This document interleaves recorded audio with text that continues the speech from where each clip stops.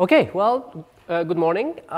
One of the things that we did last time, we started talking about advanced biasing techniques, particularly in the context of integrated circuits. And one of the things that we saw is that ideally we want to make sure that our biasing networks are designed in such a way that they relate the bias current or bias voltage to something that's less dependent on power supply or process and all those things. And we saw in that process there was one general theme.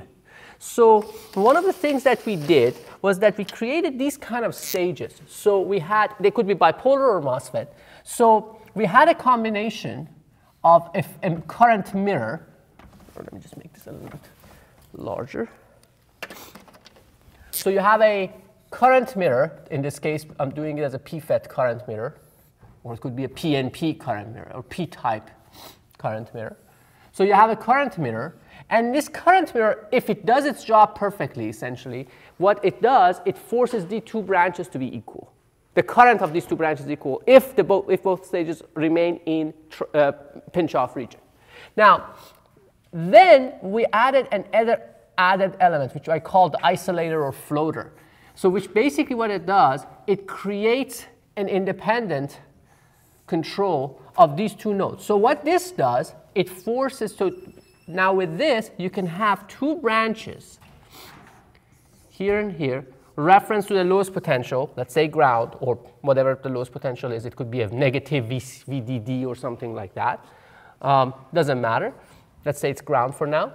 So you have two branches here. And what this combination did was that this upper part guaranteed, so this is the mirror. This is the classic mirror, right?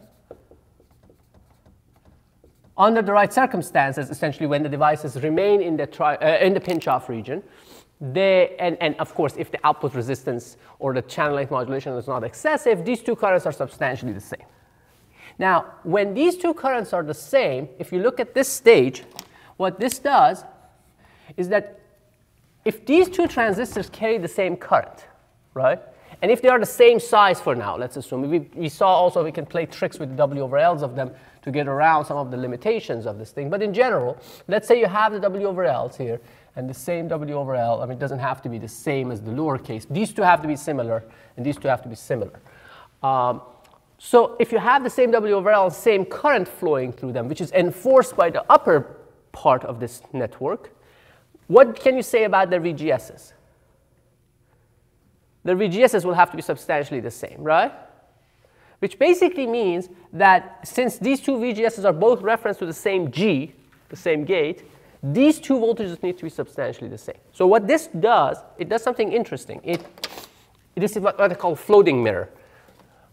So what it does, it forces these two currents, at least in ideal situations, it forces these two currents to be equal or similar, and it forces these two voltages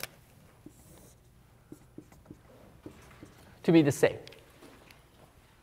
Now, you got to be careful about this arrangement and the way you interpret this.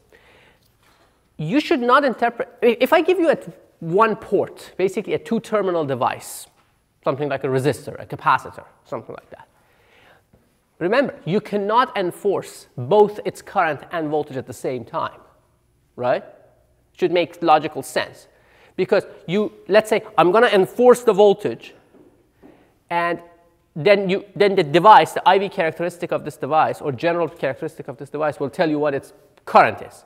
Or if you enforce a current, it will tell you what its voltage is. Or you may not enforce either one. You can say, I have this kind of IV curve for my source, and then you can say, well, and this guy says, well, I have this kind of IV source for myself, so let's see where we can meet. You can never, for a two-terminal device, enforce both current and voltage at the same time. You enforce the current, it sets the voltage. You enforce the voltage, you set the current. Or you enforce a combination of the two, it will give you another equation to determine what voltage and current will be. Now, how is it that you can set both voltages to be equal and the currents to be equal for two different branches here? Because really, these are two different branches. This is not connected like this. These are connected like that. There are two of them. So you have four sets of equations. I mean, four sets of unknowns. right? And 4 sets of equations. Each one of them has 2 equations and 2 unknowns, the current and voltage, and current and voltage. And what all this does, it sets 2 equations. That this current is equal to this current, and this voltage is equal to this voltage.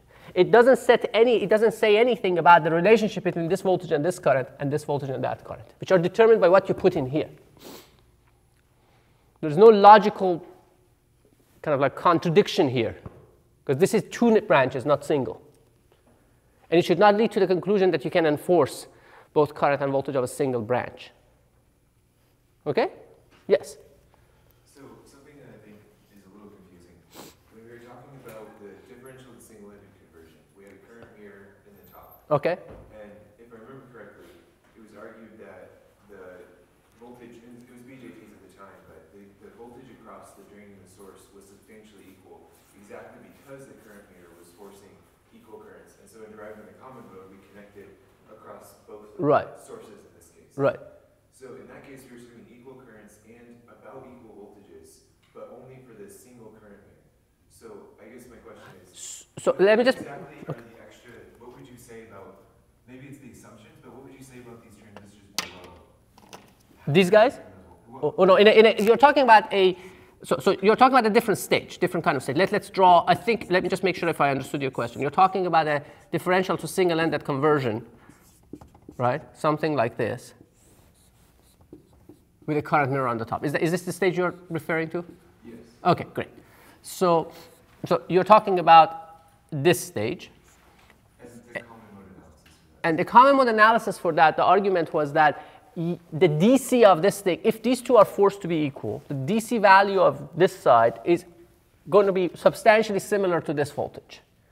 So since its voltage is going to be more or less at that value, we can assume that it is connected to that voltage, which basically means like for common mode perspective, we can actually short circuit this and look at this as a common mode input. Right? Now in this case, for the circuit on the left, we're assuming, now I think this is a question of, I guess, what's causing what? Because on the left, we're also assuming there's equal currents. Correct, but we are not doing necessarily a common mode analysis. The common mode analysis allows you to do that because you're forcing these two to be equal. So it's a subset of the possibilities, right? So for common mode, we're saying we're forcing the voltages down below at the gates. And then because the currents are equal, we can say something about these voltages up top. Right. In the other case, we're trying, the equal voltages below are what we're solving for. So we can't thereby assume that exactly. That's exactly right. So it's a matter of, you can do either one, it's just a matter of which one are you choosing. Correct. Here, the equality of the current is really enforced fundamentally here in this stage, right, at the input. And this equality of the current that's enforced here will result in this voltage being substantially the same as that in that analysis. And that only holds for common mode input. Because there is no, if you have a differential input, of course, these currents are not going to be equal, right? So it's only for that mode of operation that you can actually enforce this here. Now, here, what you're doing is that these guys, their job is to enforce these two to be substantially similar, and these guys, by the way they are connected, will guarantee that these two voltages are substantially the same. So it's a different situation. So you have two branches here that are separate. In that sense, you have one branch at the bottom. That may be one way to think about the difference. Right, and so as a result, we can't say in general the source nodes of those, the drain nodes of those PMOSs on the left-hand circuit. We can't say in general. No, understood. We can't say they are equal. No. Right. No, absolutely correct. Yes, you're absolutely right. In fact, you can see that in general, if you think about it, they're not going to be fundamentally very close to each other in most cases, in the most general case. So let me just, if I may, erase this if you're done with this. And so here's actually, let's just pick some typical, some not typical, just some numbers, right? I mean, so let's say this was 5 volts, right, for the sake of argument. The supply is 5 volts to ground. And let's say your threshold voltage is half a volt. And let's say your W over L is chosen so that your gate overdrive is 0.3 volts, right? So this is going to be delta VGS plus VT, which is going to be 0.8 here, 0.5 plus 0.3. And this is going to be 0.5 plus 0.3 because they're the same node, so that's fine. But now remember, this node is at 0.5. Now let's say I put small resistors here. Let's say I put a VBE here, forget, let's say a diode. This is going to be 0.7, right? This is the way we use it. So if this is going to be 0.7, what is this voltage going to be? It's going to be another 0.8 here. It's going to be 1.5 volts above ground. This voltage is 0.8 volts below 5 volts. So it's going to be 4.2 volts. This side is going to be 1.5 volts. They're substantially different. In fact, it's actually essential to the operation of this stage for this to happen. And this is why we are putting this diode connected here. If I had put the diode connected on the other side, this would get messed up. This would not work. Why? Because you get 0.8 here under that circumstance. And then you get 0.7. So that basically you're saying this voltage wants to be much higher than what it would have normally been. So which basically means that now you have a tug of war between this upper part that's trying to pull it up to VDD and lower part. Because you have essentially put two low impedances in series. You remember we talked about putting low impedance and high impedances? When we put this here, we pair up a low impedance and a high impedance. A high maintenance person is paired up with a low maintenance person. You can't put two high maintenance people in the same place, just like you will get into conflict, right? So it's, that's exactly right. I mean, and that's a great question, in fact. Okay, because I think something that can be confusing in general is just, and I think you touched on it, is what are we forcing, and then what is the response? Because sometimes exactly. Because and we've also talked in previous circuits about, we'll set a transistor, say for the current mirror for the BJTs, we set another BJT to supply the base current. And you were saying, well, it will supply the voltage right. as it needs. And so there's kind of a question of what's causing what. And so here, it's a matter of knowing which voltage are we setting. Exactly. I mean, you asked, I think, a good question, a very good question, and you're touching upon something more broadly general, and which I've tried to address in a different context, but let me just talk about it differently. You said, what is forcing what, right? I mean, so that concept. See, we could think about them differently. We can think about it that something is forcing something else. Or we could think about it as that there's nothing that actually forces something else. It's an aggregate result of a bunch of equations or load lines or IV characteristics that in conjunction together, they would result in an operation point that can be constant or change with time or things of that sort, right? So I think the more fundamental way of thinking about it is the latter. That there's a bunch of IV relationships that kind of like interact with each other. Now, that is not very conducive to design, right? Because you say, okay, well, basically what I'm telling you is that solve the n equation, n unknowns that in general are nonlinear and find out what it is. That's good for a computer. That's not good for us. Now, if you're designing, we want to kind of develop this notion of something forcing something else, right? And with the understanding that fundamentally it is really a manifestation of those sets of equations working together. Now, the way we do that, though, the way we get around that dilemma is by noticing the notion of impedances. So low impedances are good at setting voltages. High impedances are good at setting currents. So when you're dealing with high impedances, you can say, oh, this is a current drive. When you're dealing with low source impedances, let's say, then you're saying that this is a voltage drive. Conversely, if you're dealing with a low load impedance, as opposed to source impedance, load impedance, then you are saying that, okay, it's a current sense. It's better modeled as a current source, or better thought of as a current source. But there is, in practice, there's never a 0 ohm, and there's never an infinite ohm. So all of these eventually kind of like, if you want to make it exact, you have to go back to those equations. But it's a way of thinking that allows us to come up with first-pass solutions and then build upon the first-pass solution and identify what's wrong with the existing solution to move on to the next level. Okay, so maybe the examples that we had for the differential to single linear conversion, we had high impedance at the gate, and so we would say it's forcing in a sense the current, or driving a current, whereas here we have low impedance at the source of these, and so we would say, okay, so we want to solve for the voltage. So in the one case, we're causing a current we're applying the voltage and then causing a current, whereas in this case we can't say anything about the voltage. Right. I mean, in this case, essentially, you're establishing two relationships between branches and currents and voltages, but you don't say anything about explicit relationship between this I and V, because which is determined by what's inside this oval, which we haven't shown. Really. Yeah, but that's a good question. It's a good question.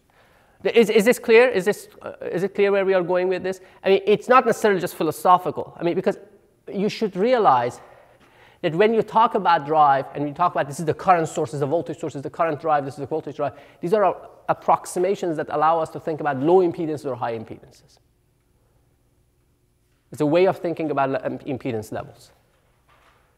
And people sometimes run into this conflict that trying to kind of resolve something either mathematically accurately or physically intuitive, and they can err on one side or the other.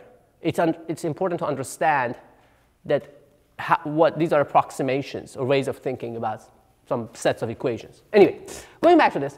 So what we have this floating mirror configuration that allows you to contend. And we used it in different ways, right? This is what we did eventually, right? You could put something here and then reflect that voltage across here and pass that through a resistor. Usually on one side you have sometimes a resistor, at least you have a resistor, right? So we looked at three different combinations of this thing. One was when, for example, we wanted to make a VT reference. We put, what did we put here? We said, okay, if you put a MOSFET, a diode-connected MOSFET, for example, and a resistor here, what it does, it drops the VT plus delta VGS of this thing across that. And we saw that, okay, one way is to make delta VGS small compared to VT. You can make the W over L huge, right? If you make the W over L very large, then delta VGS would go to 0. You will get mostly VT. And then that would be dropped across here. So the current across here would be the threshold voltage divided by the R. And it becomes more independent of the supply voltage, right, for example. We saw another trick, which was a little bit more clever. It said, oh, if you make this W over L, you have a delta VGS. If you make one of, let's say, this W over L over 4, you get 2 delta VGS here for the same current. So you can actually kill it systematically as opposed to in the limit, right? We did these things before. The other thing that we did, for example, was that we said, OK, we can put a diode or a diode-connected transistor. This could be made out of a parasitic bipolar transistor. And when you do that, you're dropping the VBE across R. So basically, your I would become VBE on divided by R. Now, and that's determined by the total current exact value of VB, but it's going to be 0.7-ish for a silicon transistor, typical silicon transistor, typical currents in an IC, let's say milliamp-ish. And then you can make this current be proportional to VBE. Again, it makes it more independent of supply. It doesn't necessarily make it independent of temperature, because we saw that VBE and VT both had negative temperature coefficients, right? So that was one of the things. And then we said, OK, well, what if we want to make something with a positive temperature coefficient? And we noticed that we really want to get that VT out. We saw from detailed analysis that VBE was negative because of the influence of the IS, right? Because IS has such a strong dependence that even through the ln, the natural log, it still came out to be strong, to overwhelm and become negative, despite the fact that you have a VT up front. But if you look at the difference of two VBEs, right, if you have a VBE1 minus VBE2, then you have VT natural log of IC over IS1 minus VT natural log of IC over IS2. And what we did is say, well, let's scale one of the transistors to be n times larger, and hence its VBE would be n times larger. So if you have, so this is 1x, this is nx. So this is basically n times IS1. What you will see is that basically through this calculation, this subtraction of the natural logs or logs, you basically get the natural log of n, right? Because the ICs cancel, and then you have IS2 equals n times IS1. You cancel, you got natural log. And then this difference is what appears across this resistor, right? Because this voltage is reflected across here, and this voltage, this is VBE1, this is VBE2, so R sees VBE1 minus VBE2. And therefore, the current would be VT over R natural log of n, or better yet, KT over QR natural log of n. So you get really truly proportional to T, temperature, which is what we call PTAT. And the one with just the VBE reference is called CTAT. PTAT stands for proportional to absolute temperature. CTAT means complementary to absolute temperature. And then what we saw eventually was that we combined these two. We said, OK, well, the VBE itself drops like this. So this is the CTAT, or VBE, and then versus temperature. And then PTAT is there. Now, if you give PTAT the right slope, basically put the right number in front of it, you can combine these two and add them in a way that at least at one point, they will cancel and produce a slope of 0. And if you noticed last time in the equations, this cancellation is not across the entire range of temperatures. This full cancellation is really at one point. And beyond that, basically, you create a point which has a slope of 0. So then the temperature dependence becomes weak, and at this point, around this point, becomes 0, because its first derivative is basically 0. And you can adjust where this point is, and that's a first order thing. Then people do a whole bunch of other second order things to come back and adjust it to make it more flat, et cetera, if they're trying to make it. Now, and the way we did that really was we took, for example, this out and fed it through another resistor, which is M times R, and then you pass it through another, and you put it in series with another VBE. Right? And this was where you generated that voltage. So this voltage is M times KT over Q natural log of N. It's the voltage across the resistor, and then plus VBE. So you get a PTAT in series with a CTAT.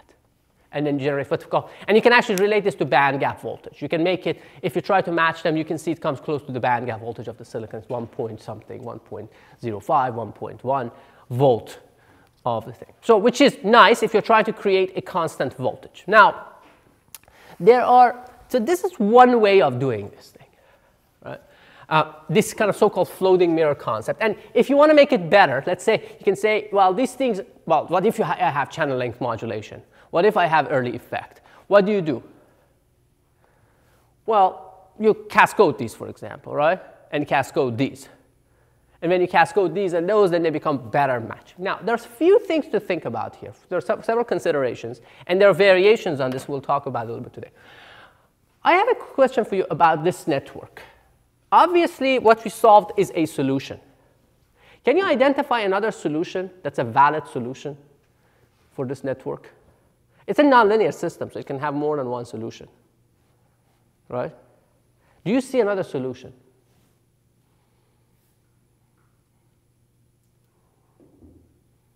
It's a trivial solution. Let's put it this way. Yes. Yes. All of them 0. That also holds, right?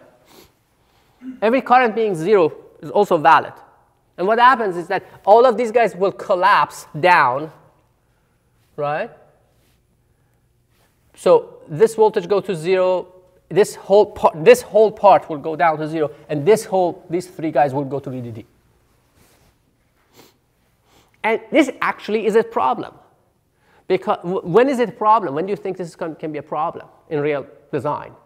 If you design something like this, you've got to be very careful. Well, yes? Well. How come, so if the drain voltages of the PMOSs are VBE and then the gate voltage? Here? Oh, you're talking about the 0 solution? How does it work? Yeah. OK, so this is the way what the voltages would be. This becomes 0. This becomes VDD. This is 0, and this is 0, and everything else below them is 0. Because this makes this VGS 0, right? And this VDS will be large. This VDS would be VDD. But it doesn't matter because its VGS is 0. Because this is 0, this is 0, these are 0, these are 0. This VGS is 0, this VGS is 0, this VGS is 0, and this VGS is 0 now. Right? And the current through here is 0, so VBE is IS, whatever, exponential -1, so that becomes 0. So everything can be, it's a valid solution. It's a stable solution. How do you think this manifests itself if you were to do this? In design, in real design. You make a chip, put this on it, you do it exactly the way we did it. What do you think will happen?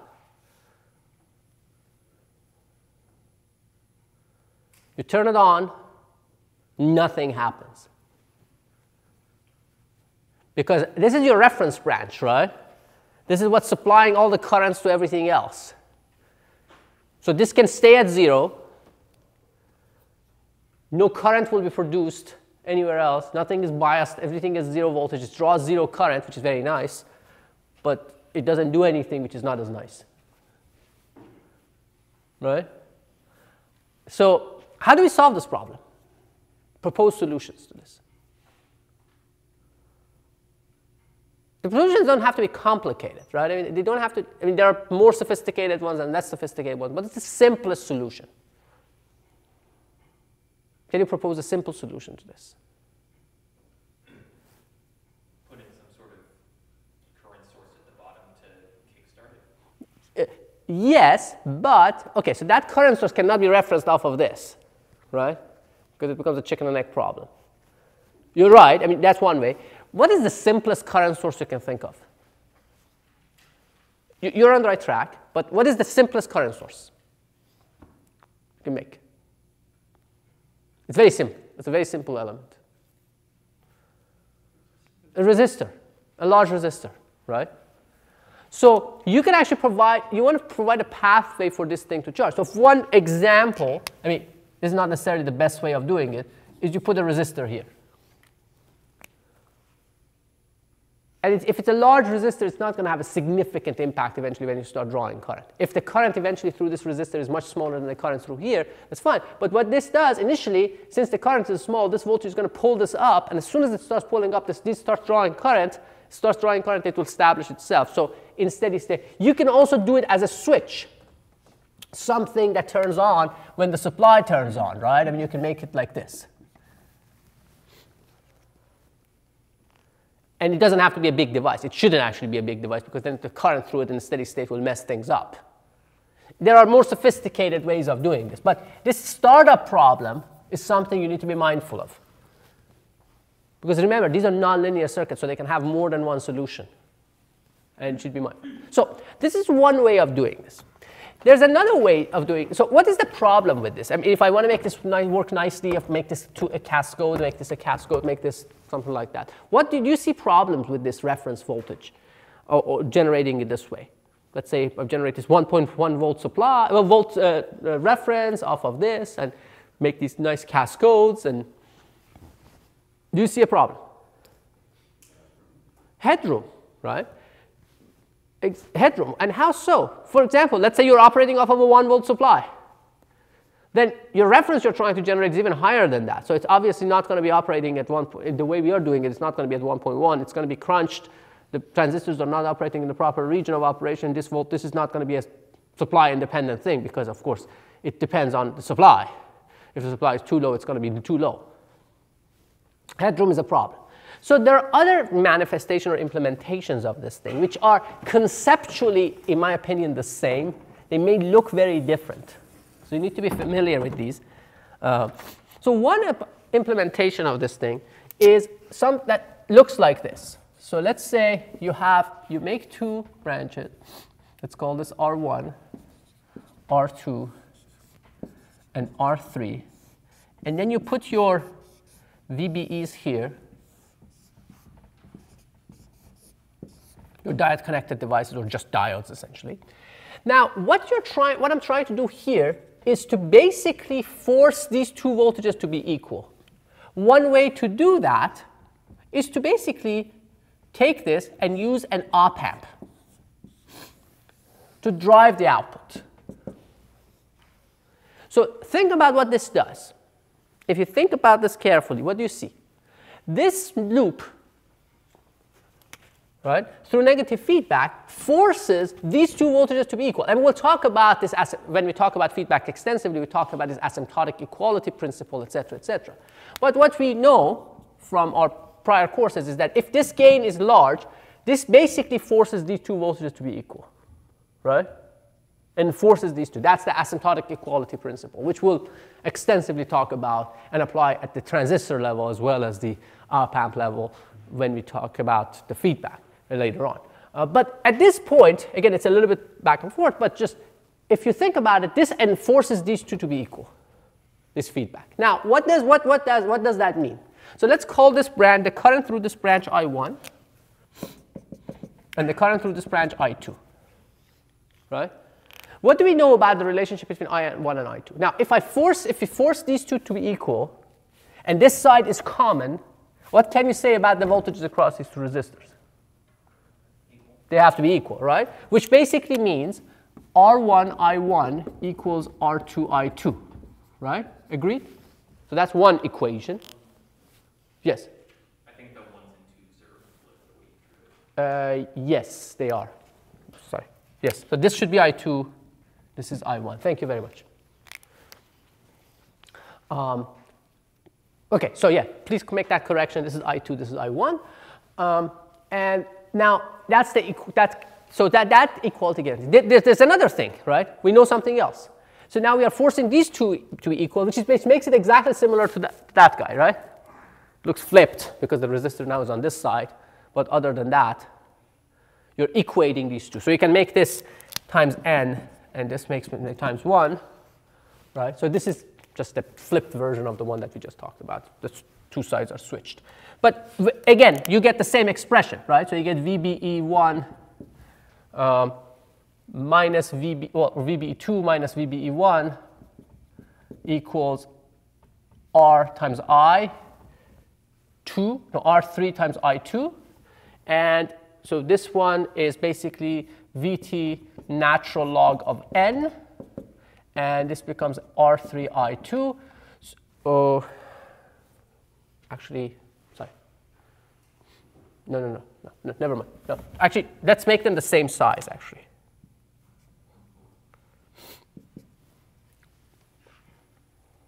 Because now the currents are different. We've created a difference in current. We don't need to make them different, actually. So this is what happens. So VB2, which is this guy, it is going to be VT natural log of I1 over IS, right? Minus VBE2, or VB1, VT natural log of I2 IS. I think I messed up these names too. Equals R3 I2, OK? So what do you get? You get VT natural log of I1 over I2 equals R3 I2. R3 I2. Right? But now from that first equation, we have a relationship for I1 over I2. It's R2 over R1. Right? So you can plug this in, and what you get is VT natural log of R2 over R1 equals R3 I2.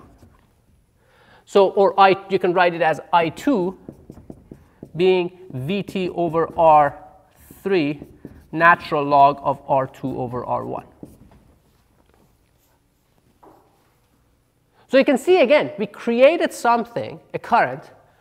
This is the ratio of two resistors, right? If you make them of the same kind, it will have no temperature dependence, the first order. If they're close to each other, you place them close so they have the same temperature and make them of the same kind. So they basically, that ratio becomes a ratio of parameters, right? So which is good. You have a thermal voltage, VT, KT over Q, and then you have R3, so that's I3. And then, of course, if you want to use the other branch's current, so if we say what is this current volt, etc., you know it. And the other question is, what is this voltage?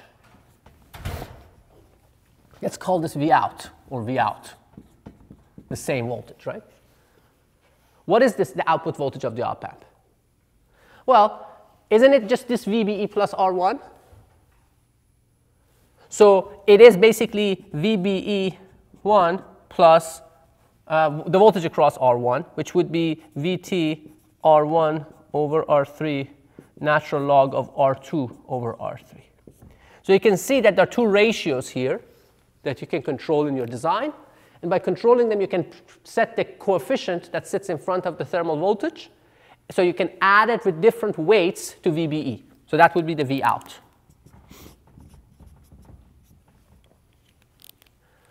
Yes? So if your two op-amp inputs were imbalanced in such a way that it just drove the op-amp to its upper rail, right, why would that not just drive the top of the system to the same upper rail and keep Keep going? Yeah. So that's a sign of the feedback, right? I mean, you choose the sign of the feedback so that it becomes negative. You can basically choose the polarity of the inputs in such a way that it goes, if in one direction it goes in that direction, if you flip the inputs. So it depends on whether R1 or R2 is... It depends on the relative sizes of these things, how you choose them. But once you choose them, it has one direction, one preferred direction. That's exactly right. That's a good question, actually. It's a very good question. So yes, so that's one way to do it. Now, what's the advantage of this thing? The advantage is that you can see that the headroom problem is somewhat overcome, right? Because if you make this op-amp in such a way that it can operate here, the voltages don't need to kind of build up a large number. But part of the problem is resolved. Still, this voltage is on the order of VBE plus some VT, and to get some cancellation, you will be at like 1.1 volt.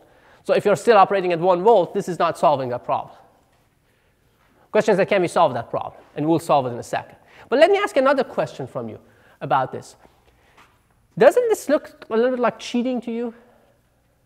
How is it? Yeah, so some of you are nodding your head. How does it look like cheating? Go ahead, you. Really created the op-amp. Okay.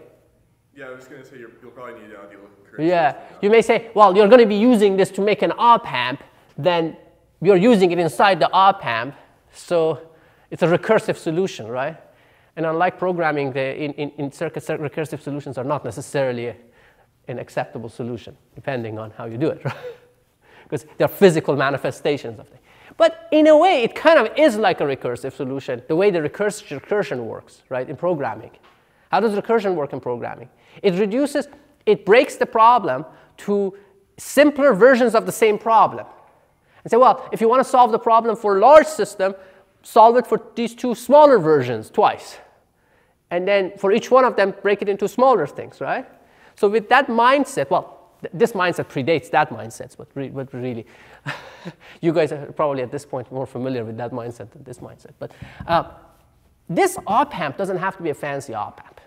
That's the answer. This is a very simple op-amp. And we'll make these op-amps. This can be as simple as a simple single-ended to differential converter.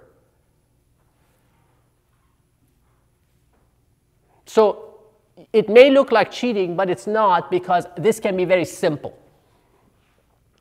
It doesn't have to be a fancy op-amp with very high gain or very high other bandwidth, things of that sort. It can be a simple amplifier that takes differential input and generates an output, single and out. And we'll talk about this in more details. But I wanted to bring it up. Right? There's no point in sweeping anything under the carpet if you're going to be doing this stuff for real, because it will come back to get you. So you better know what the answer is or find out. Okay? All right. So we solved one problem, apparently. At least, well, we have to still address this issue of the op-amp, but hold me to it. But then let's see, how about the other problem of the voltage being high? Can we think of a way of generating a voltage that's independent of the supply voltage, really, or independent of temperature and supply voltage, basically related to the band gap, but it's not exactly the band gap, because band gap may be too high. 1.1 volt may be too high for supply voltages you're dealing with, for example, right? Can you think of a good way of generating that? Where is the problem arising from? What is the source root cause of the problem here that this voltage becomes 1.1 volt? Here, let's look at this expression. What is causing that 1.1 volt to be large? What is causing that big voltage? Because it appears that I can scale this any way I want, right? By controlling the ratios here, or in the previous example, by controlling n, which is, again, the ratio of the transistors. So either by controlling this here, or this here. I can control the VT part, the PTAT part. I can scale any way I want, right? We can control it by m and n, or r, the ratio of the resistors, et cetera, et cetera. Obviously, the source of problem is here, right? The problem is that the way we are adding the VBE is direct. We're just directly adding VBE, right? What do we want to be doing? Tell me, so we can develop this solution ourselves together. instead of applying VBE. Yes, David? So you set up your circuit so you first multiply it by some ratio of parameters. Right, exactly. So you want to scale VBE, right? Exactly, as you pointed out. So you want to come up with a scaled version of the VBE to add, right? What is the easiest way to add things? I mean, we did use kind of like voltage addition, putting things in series to add things. But there's a more natural, well, practical way in circuits to add things, which is what? Adding currents. So we need to generate two currents. One is PTAT, proportional to absolute temperature, and one is CTAT, but it's not necessarily just the VB, and add these currents, right? So we need to create a CTAT current and add it to the PTAT current, and then you have a sum of two currents that have different proportions, different weights, and then you can dump it into a resistor, and that would generate the voltage you want. By scaling that resistor, you can scale this voltage. So how do we do that? Well, there are, again, different ways of doing that. Again, to demonstrate yet a slightly different way of doing this, let me show you something else. So let's say you make a, did I do it that way? Okay. So let's say you have a resistor here, and then you have a branch with the VBE alone. So I'm trying to enforce these two to be equal. There's another way to do this, which is basically like that. So I can take my op-amp, the not so fancy op-amp, and apply it just simply to the gates of two NFETs. Like I said, there are many, many, many different ways to do these things. So, and then you basically take this, and then now, so this thing, what am I generating here? This current, if I replicate it here. If I make a copy of this current and this current coming out, what is it? Is it PTAT, CTAT, something else? What is it? I want you to be certain about this, and if you're not, let's find out why we don't. It's proportional to the difference of the two VBEs dropped across a resistor. So what is it going to be? What is it going to be proportional to? VT, right? Temperature. Do you agree? It's this calculation, right? It's the difference of two VBEs. So it's going to give you a VT. Right? So this current is going to be a PTAT current.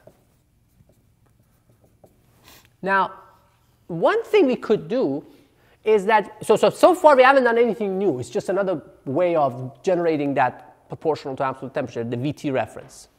What we need to do is just to now make a copy of this and drop it across a resistor to produce a current proportional to VBE. We've done this before. You can do it as a separate branch, or you can combine them.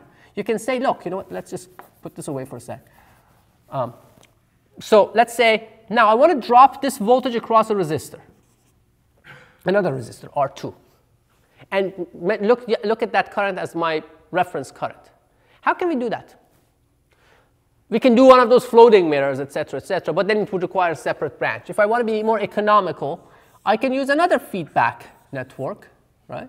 Another op-amp, and use that to drive the gate of a PFET to control that. Now, what does this do? It forces these two voltages to be equal, right? This op-amp with sufficiently high enough gain. And then we'll force the voltage drop across here to be VBE, which basically means that the current across here is going to be VBE over R2, right? But now, if I replicate this voltage, if I tap off of this voltage, and I tap off of that voltage,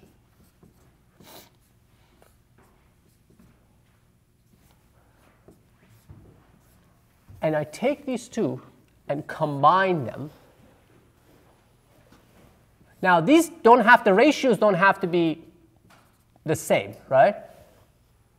I can actually have the ratio of this transistor to that transistor and the ratio of this transistor to that transistor in such a way that I can actually scale them in any proportions that I want, right?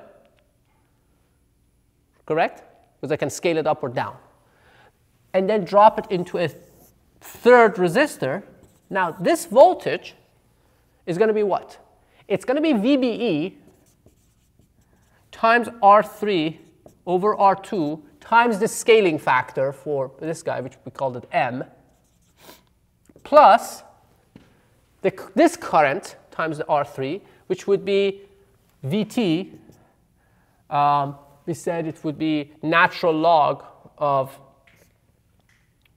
R2, I'm sorry, natural log of, in this case, it would be the same thing. So it would be natural log of VT of, OK, it would be VT R3 over R1, natural log of N. So we can actually make this times N, because we're forcing the currents to be equal. So I have to make this something else, K. So there would be a K up front here, and that's what you will get. So let me just clean it up a little bit. It's a mess right now. So it's K, natural log of N, R3 over R1, VT. And R3 over R2, M, VBE. So you can see that we have a weighted sum of VBE and VT, but we've been able to scale it down by the ratio of R3 to R1. So we can actually make any voltage you want. If you want to make a voltage that's like 0.3 volts, that's independent of temperature and supply, you can do that. Yes? No. It's connected here. Yes. Sorry. These are all just passing. You know what? Let me just do it better.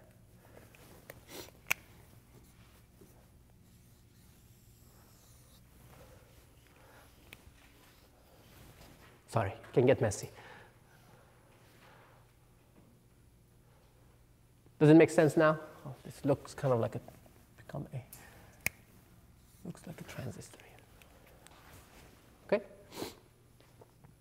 So basically, that takes a copy of this current, injects it here. So this is my P-tat. And this takes a copy of my C-tat and combines them in different weights. Right? And then dumps it into the R3. You still don't look very convinced. Can you explain again how that turned to C-tat? How's that C-tat? Do you agree that this is just, I replicated this VBE here using this op amp? Right? So it's VBE over R2, this current, which is the same current as here. So if this current is going through this transistor, if I take its VGS and drop it across this transistor, it would have a current that's proportional to the current of this transistor, which is basically this current. Now, that proportionality factor is controlled by the ratio of the W over L. So if I make this M times larger, it would be M times that. But it's a VBE divided by R2. And remember, VBE had a negative temperature coefficient. Right? It was negative 2 millivolts per degree C, so that's why it becomes C-tat. Right? Agreed?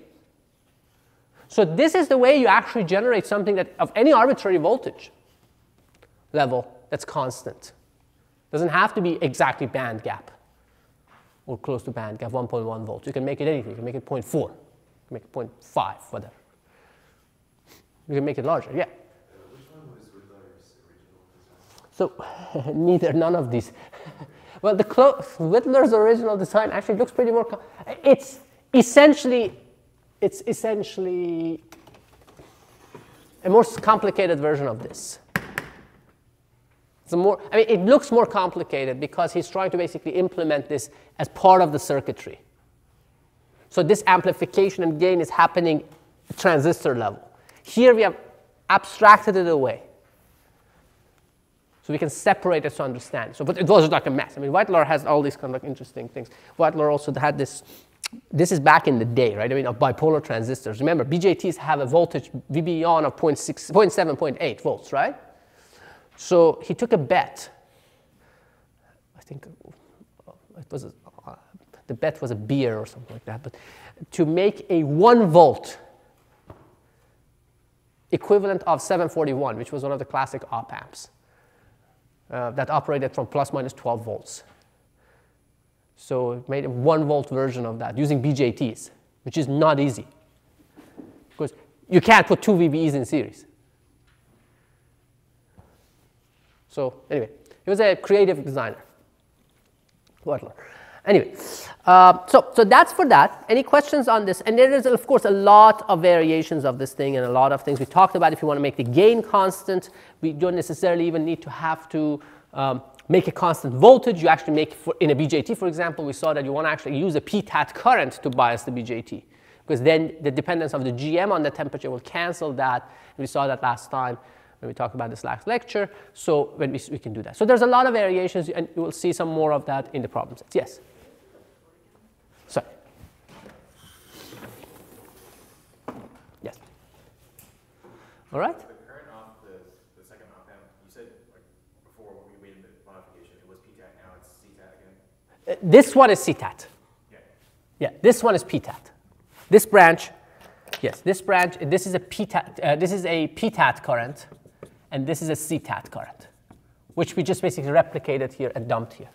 So the key here, look, you could, instead of doing this, you could have had a separate branch with a VBE and a resistor, just copy that here. So this is basically just economical.